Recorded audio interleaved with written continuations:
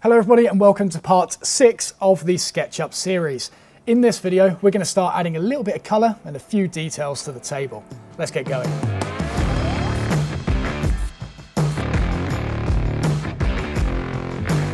So with this is where we're going to start seeing a few limitations of the online free software, because with the Pro version, and I think you can with SketchUp Make as well, you can slightly change the colors and the scale of the textures that we're going to apply to this, and even in some cases the direction, so you can get the grain running like up the legs and along the drawer sides and things. However, on this version it doesn't look like that's possible. So this isn't going to look brilliant when it's rendered, but it will be enough to sort of show you what's going to be walnut, what's going to be maple, for example. You don't need to get it bang on with something rough like this. In fact, in a lot of cases, I just leave it white, to be honest, because it makes it a little bit less noisy, should we say. Right, so here is our table. Obviously the drawer is all contained in there, all fully assembled, all as one component, and we've got the top back into position as well. So the first thing I do at this point, just to make it easier for myself, rather than painting each individual one of these pieces, I ask myself, what is this primarily going to be made from? And in this case, it's going to be walnut. So we're going to go to the paint tool, click it on there, and then we're going to press this little search button here. So then we can browse.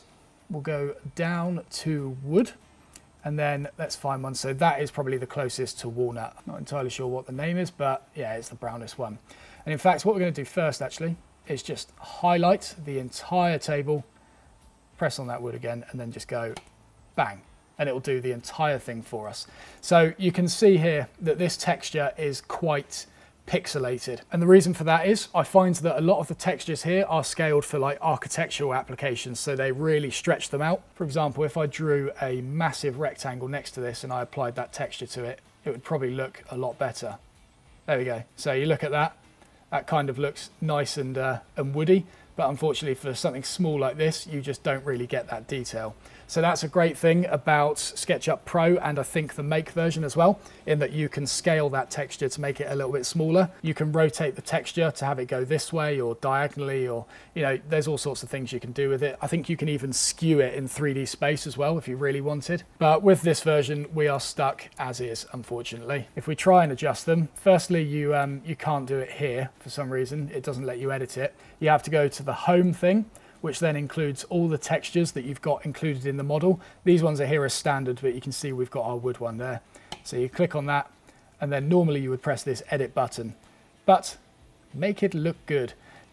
Upgrade, buy my stuff, which is slightly unfortunate. I don't know if there's a way of adding your own texture here. Again, on SketchUp Pro, I don't know if it's the same for Make, but with Pro you can upload your own texture as well, because here the choices in wood are quite limited. So I could get all sorts in there. I could get Zebrano, I could get Babinga if I wanted, and you can scale and rotate those to suit as well. Another thing that's hidden behind this edit button here is that you can slightly change the shade and the hue of the texture as well. So for example, if I wanted to make this look like American black walnut, you know, a really deep, rich brown color, I could edit that and I could change the shade of it to be a lot darker.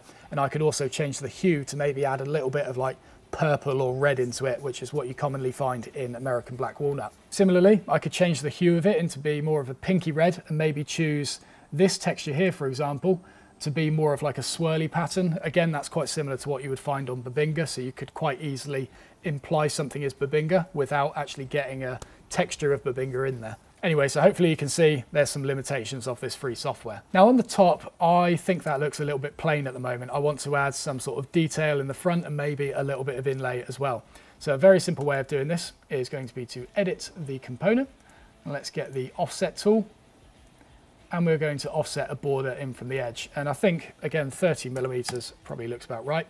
And let's offset another one from there, probably about 2 millimeters, I think, nice and thin. So then with this one, let's get our paint tool, and we are going to find black for some ebony inlay. Now I don't tend to use like the blackest of blacks for this. I think it looks a bit too over the top. Quite often I'll go for this one or even this one, to imply sort of dark inlay, because as you can see, when it goes in there, it's, you know, it's pretty good as is. Something like this just kind of looks like a big abyss and kind of looks a bit over the top. So maybe this one in the middle will be best. And seeing as we're rather limited in choice, we have got what looks to be OSB here. Oh, beautiful. and I think that's cork. Oh, wow. Oh, that's awful. Nope. Nope, we're not using that. This one maybe? Flooring? No. Oh, I think it's going to have to be, OSB. What a shame. So there we go. From a distance, I guess you could imply that that was some sort of like maple burr or oak burr. It kind of looks like that from a distance, and that's all we've got with this software. Next we go and do the drawer sides. So let's pull the drawer out of position so we can see it. And I think we're going to get a nice light material for this again. Now when you do this, bear in mind that if you click on the side of the drawer, remember that this drawer is now all one component. So if we click on, let's say this one, it's going to do the whole thing because it thinks it's one component. What we need to do is do edit component and then color each one individually from there. We're going to do the base a slightly different color, I guess to imply cedar or something like that. Maybe that one. Looks quite nice. That one. Oh, no. That looks quite good. So there we go. There's a nice old drawer. Let's get that pushed back in. I'll tell you what we could do here. We could add a little handle to the front, and we're going to make a turned handle. So how do you do that? Firstly, let's just get the center of that drawer front. There we go. And we'll get our old circle tool. 15mm diameter at the base, so 7.5mm radius. And we'll just rub away these construction lines because we don't need them now. Then we're going to find the center of the circle. It should snap onto that. There we go. And how much do we want this to stick out? 25? Is that a bit too little? Well, let's go 25 to start with. Well, I think that might be a bit much actually. Then what I tend to do is get a rectangle from that point and join it from here to the top of the circle. There we go. So effectively what we want to do here is draw a cross section of the handle we want to put in here.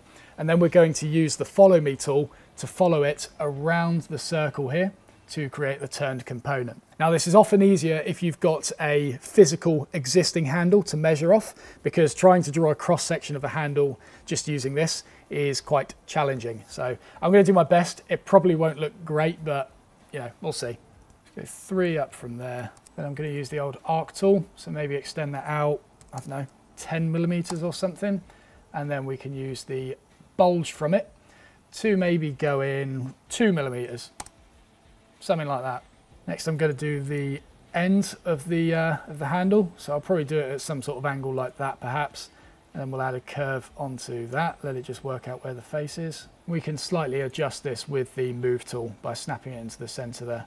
So I reckon something like that. Just looking at this, that's going to be pretty shocking actually in terms of a cross section. Let's move this out a little bit. Maybe a 2.5mm bulge. Then we could just blend these in with the pen tool. When you do arcs with this software, it doesn't actually do like smooth arcs. It does it out of lots of little facets, and so it's quite easy to lock onto certain things if you need to. There we go, it's got a pink line there, so that means it's doing a extension of this line here. You can see it's just sort of going down. I don't want it to do an extension, I kind of want it to start blending in a bit more, so maybe do it there. And then with this one, I can already see it's going to be shocking. Just get rid of all this rubbish, get rid of that line, get rid of all these, and we can get rid of these ones here as well. I feel like this could possibly be dragged back a bit, made a bit smaller. Maybe drag that back 1mm, and then get rid of this little bit on the end as well. There's something weird going on with this curve at the front and I don't like it, so I'm going to try and redraw it. I'm going to start there, maybe go up there. I think I could get a nicer blend with it that way. Oh, it had a blue lock there. There it is. So when it's blue, that quite often means that it's going to be the most sort of pleasing curve. I think that means that it's blended into that curve at the top quite nicely. But it doesn't want to let me do it because it's less than 1mm bulge. Good. Thank you, SketchUp, for getting my hopes up and crushing them at the... I'm sure we can work this out. Oh, goodness. All right, we'll go with it.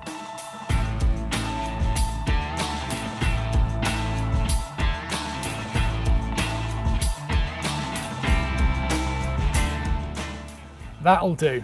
That'll do for a handle cross section at least. It's not going to look nice. Let's get the old follow me tool. And in 3, 2, 1, let's see how this looks. Follow me, follow me, follow me, follow me. There we go. Oh, okay, so it's done one of those buggy things. If I let go of this, it hasn't liked it whatsoever. Again, this does happen with the follow me tool every now and then. It's not particularly smooth to use, should we say. Let's just try and redo it. Obviously there's some sort of weird joins going on in this, meaning that it's not playing ball. Let's see if we can draw a line across it and fix some of them. There we go, so we fixed that one. Yeah, that's it's not bad. It doesn't look too bad, but I think we could obviously do a lot better. And so this is where the 3D warehouse comes into use. I wanted to show you that just for making like round handles and things like that. It tends to work a little bit better than what I've demonstrated here, but that's how you can use the Follow Me tool to create turned components. But in this case, I am going to delete that because it just looks shocking. And we are going to get the 3D warehouse, which I believe is this one here. And we are going to search a library of pre-made models for us to use to pretty up our design. So if we just type in handle, for example, let's see what we've got. Oh, look at this. I'm liking the look of this at the moment, but the 3D warehouse is absolutely incredible. Like the things we're downloading here don't do it justice. For example, I could type in stadium and, oh wow. Let's see if we can break the design, shall we? Let's just download a whole stadium. So we now have a stadium, and in here somewhere is my is my table. But as you'd probably expect, this very much slows down your computer when you're loading big things like this.